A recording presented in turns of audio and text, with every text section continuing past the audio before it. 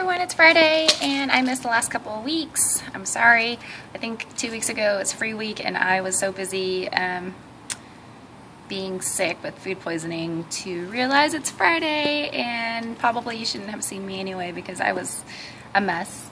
And then I think last week I see I'm in front of my door and there's a spider on the door, and then I also heard Bob scratch from the other side of the door, and so I thought the spider was making the scratching noise.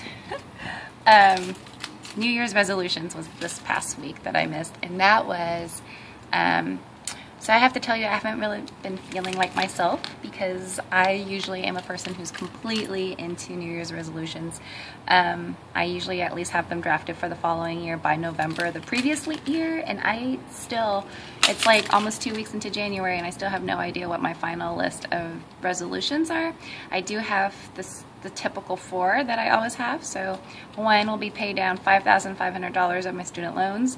Last year's goal was $4,500 and I blew that out of the water, so I figured I'll try that. I'll try to up my goal. And then visit 4 states. Last year's goal was to visit 2, but I managed to do 4, so I'm gonna shoot for 4 this year. Go to Greece with Anita and my friend Nam, and then also save either $1,000 or $1,500 for my to add to my parents' gift fund.